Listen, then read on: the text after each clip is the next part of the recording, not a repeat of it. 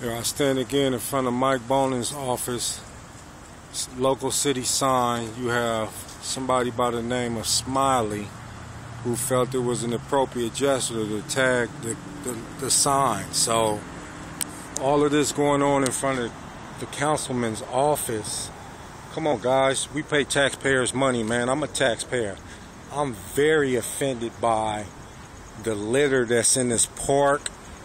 I'm truly offended that you have to this park every day, and this is the conditions they play in. You have homeless people at this park.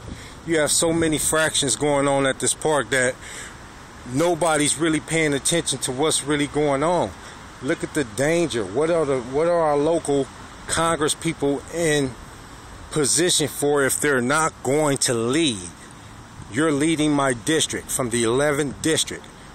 What's going on here, guys? I'm not trying to cause this man problems.